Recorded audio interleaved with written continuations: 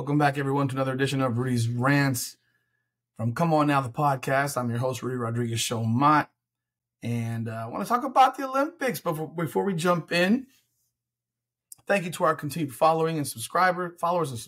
Please be sure to share this video, comment on it. The comments are very important to us. The more you comment, the more that pushes our videos through the algorithms, and so we greatly appreciate it. Do comment, positive or negative. We want to hear what you have to say. But thank you for your continued support of this channel. The 100-meter sprints. There's nothing more of all the Olympic events. The Olympic events that I enjoy the most are track and field, and the four events, really the five events that I love the most are six now. Are the sprints, the 100, the 200, the 4x100, the 400. The 400 is okay. The 4x4 is fun.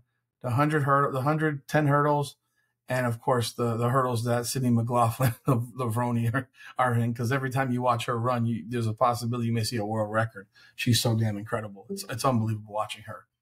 But let's jump on this Noah Lyles and Sha'Carri Richardson weekend. Gotta say, I'm tremendously disappointed in Sha'Carri Richardson. I'm not disappointed in her as a person, but disappointed in the result. I really thought she was gonna win this damn thing. Like I said it when she won trials, she looked like she was on a business trip. She looked focused, but I don't know. She looked okay in the prelim. Had the trouble apparently getting into the arena, into the stadium or what have you before the semi, but she did compete. She did do fine. She advanced to the finals. In that same situation, Shelley Fraser-Pryce did not compete. She apparently scratched because of an injury, even though folks are trying to push a narrative that it's because she didn't get into the building fast enough and she couldn't stretch out or whatever it is. Sha'Carri was with her, and she managed to get in. So people can complain about whatever they want. She didn't compete, but I gotta tell you, the final, she just got a terrible start.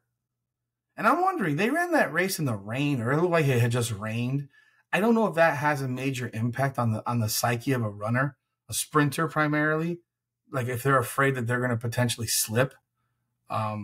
But her start was so bad in that race. I mean, she was lucky to medal, to be honest. She was lucky to medal. The fact that she actually climbed back into second place is a testament to how good she is. But that start was so bad that she lost the race off the blocks.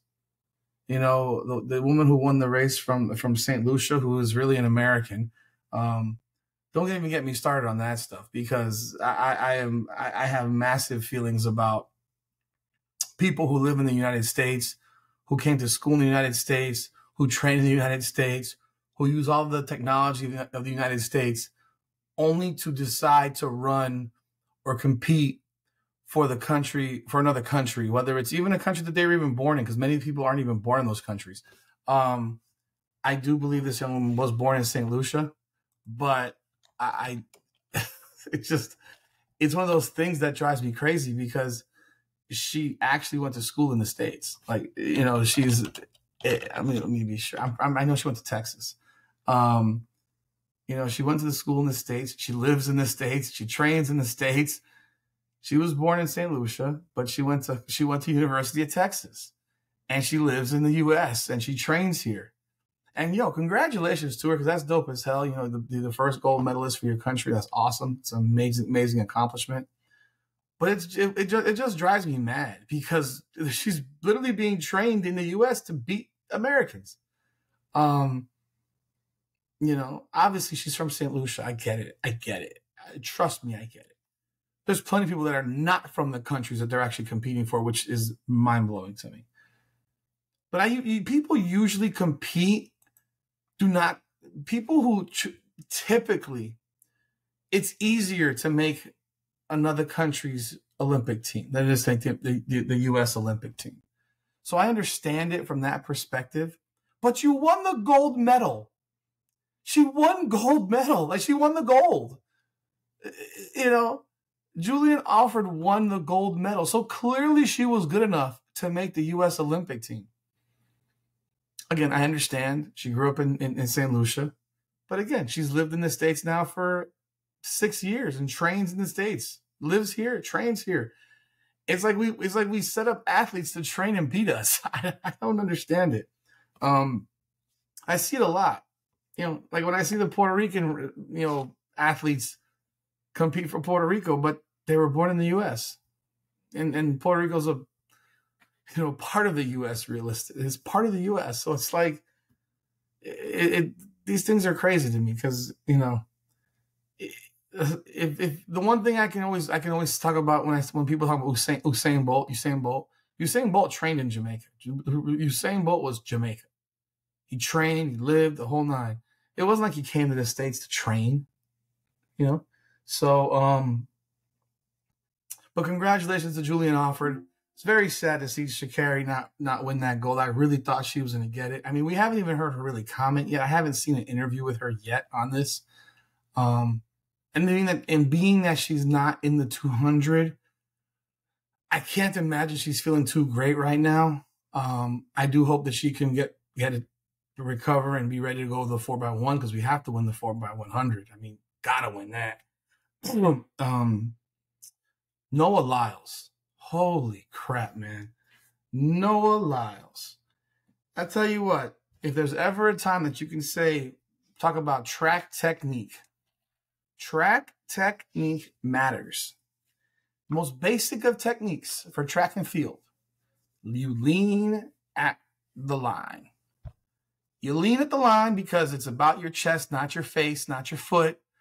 And the stuff that I've read online from certain people who don't have any knowledge of track and field, it's crazy to me. You don't know crap about track and field, yet you're talking about track and field.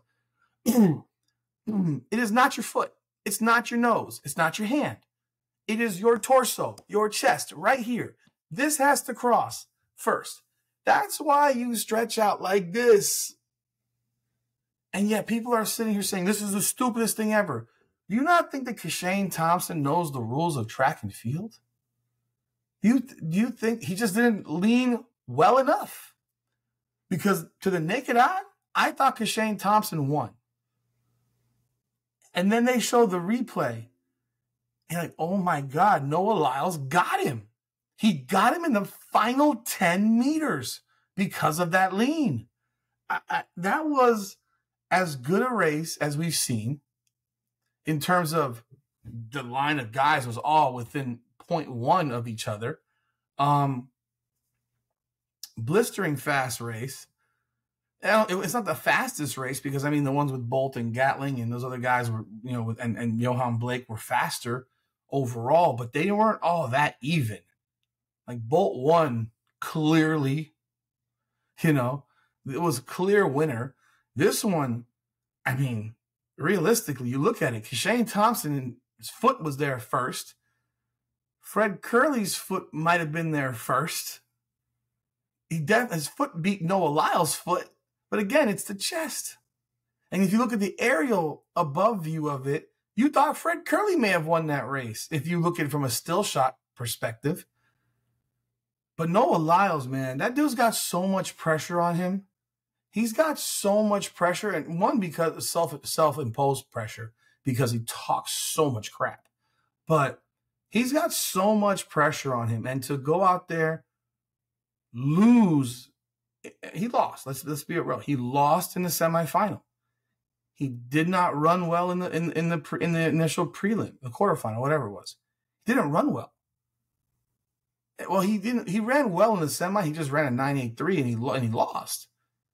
But all that matters is that you win the final. And he won the final, and he's the first Olympic gold, U.S. Olympic gold medalist in the 100 meter in 20 years. Now he has a chance to do a double with the 200, and the 200 is a better event. I mean, I'd be shocked if he didn't win the 200. I would be shocked if he didn't win the 200. I'm hoping to see him break the world record in the 200. I want to see him break the world record because he has the ability to do it. It's a matter of putting the perfect race together. I mean, you can't make any mistakes. The guy is incredibly fast, and on the 200, he's just ridiculous. His top end is nuts. once he's going. But man, what a performance by Noah Lyles. That was epic. That is when you'll never forget. But yeah, I am sad for Sha'Carri. I'm excited for Noah Lyles. I'm excited to see what's going to happen in the 4x1, the 200, all these other track events that are coming up this week. But yeah, what are your thoughts on those two races? What were your thoughts on how it went for Sha'Carri, how it went for Noah, and obviously what's to come? Leave a comment, like, subscribe, and comment, and ring that bell. Come on now.